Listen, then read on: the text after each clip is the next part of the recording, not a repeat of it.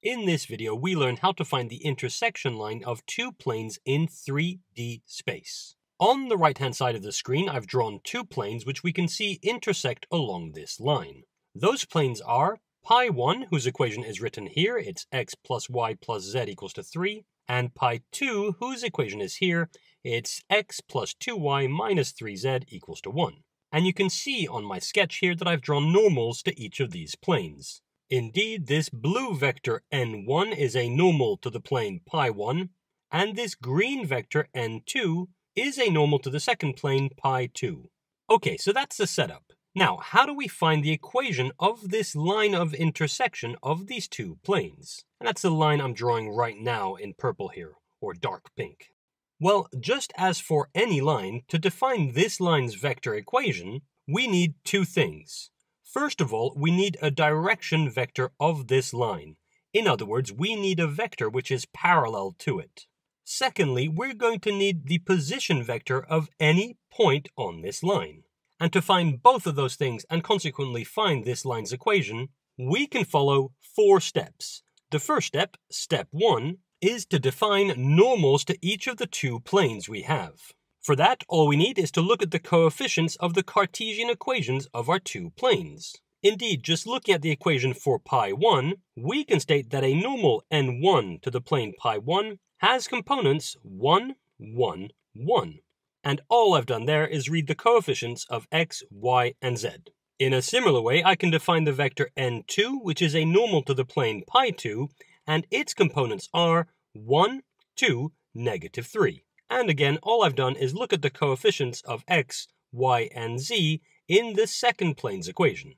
Now that I have the two normals, I move on to step 2. And in step 2, I find a direction vector, and I'll write that's direction vector of the line.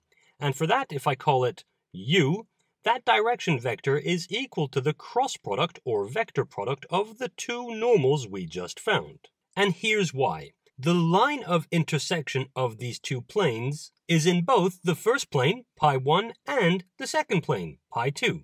Since it's contained in the first plane, pi1, it must be perpendicular to the normal to that plane, so it has to be perpendicular to n1. And since this line is also contained in the second plane, pi2, it must also be perpendicular to this second normal, n2. And we know by very definition that the vector product of two vectors gives us a vector which is perpendicular to them both. Consequently, the cross product is a vector which is parallel to the line of intersection. And so we can use it for a direction vector of this line. So let's go ahead and find it. The direction vector u is equal to the cross product of n1 and n2. And we can use the determinant of a matrix method here, so I can draw my determinant with the base vectors I, j, and k at the top. And the second row consists of the components of the first vector, so that's 1, 1, 1. So I'll just write that there, that's 1, 1, 1. And the third row will be the components of the second vector in the product, so that's going to be 1, 2, negative 3. So I write that here, that's 1, 2, negative 3. And now, before doing this, I should say that if you're used to using another method or simply a formula to find the vector product, by all means use it. It will lead to the same result. But carrying on this way, this equals to the determinant of 1, 1, 2, negative 3 times I minus the determinant 1, 1, 1, negative 3 times j plus the determinant 1, 1, 1, 2 times k. That's equal to 1 times negative 3, which is negative 3, minus 2 times 1, so that leads to negative 5 times I, minus 1 times negative 3, so that's negative 3, minus 1 times 1, so that's negative 4 times j, plus 1 times 2, which is 2, minus 1 times 1, so that's just 1. There we go. And now simplifying this, we quickly find that a direction vector u of the line is equal to negative 5i plus 4j plus k. And that's step 2 done. We now have a direction vector for our line. We move on to step 3. Remember, we had said that to find this line's equation, we need two things.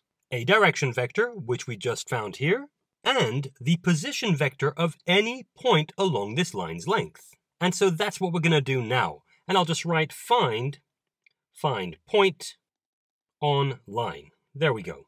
And here's the trick for finding a point on the line. Using both of these planes' equations, we're going to let either one of the three variables equal to 0. And I have a tendency of always letting z equal to 0 in both of the equations. Here's what I mean. I'm just going to go ahead and write let z equal to 0, so that this first plane's equation becomes x plus y equals to 3, and the second plane's equation becomes x plus 2y equals to 1. And just to make that clear, that top equation is from pi 1, and the bottom one is from pi 2. And the reasoning here is that there must be a point on this line whose z-coordinate is 0. And so replacing z by 0 in both of these planes' equations leads to this pair of simultaneous equations. And so solving this pair of equations will lead to the coordinates of the point on this line whose z-coordinate is 0. So let's go ahead and solve these. We quickly see that if we were to subtract the first plane from the second plane, we'd eliminate the x's. So I'll go ahead and do that. I'll say pi 2 minus pi 1, and that leads to x minus x, which is 0, so nothing to write there, plus 2y minus y, which is just y, and that's equal to 1 minus 3, which is negative 2. And so we now have the y-coordinate of the point. All we have to do now is plug this value of y into either one of the two planes' equations and solve for x. And I'll go ahead and use the equation for pi 1. And I'll just write that here. That's pi 1 becomes x plus negative 2 equals to 3, which leads to x equals to 5. And we now have all three coordinates of the point on the line whose z-coordinate is 0. Most importantly, though, we now have the coordinates of a point on this line. And we could even define it as point A, whose coordinates are 5, negative 2, 0. And I'll go ahead and box that. That's our step 3 done.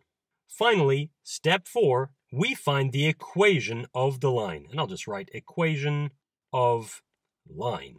There we go. Well, using the direction vector we have here, as well as the coordinates of point A, we can quickly define this line's vector equation as x, y, z equals to the position vector of point A, so that would be 5, negative 2, 0, plus some parameter, which I'll say is t, times the direction vector. So its components would be negative 5, 4, 1. That's negative 5, 4, 1. And we're done. We've just found the vector equation of the line of intersection of these two planes. And that's it for this tutorial.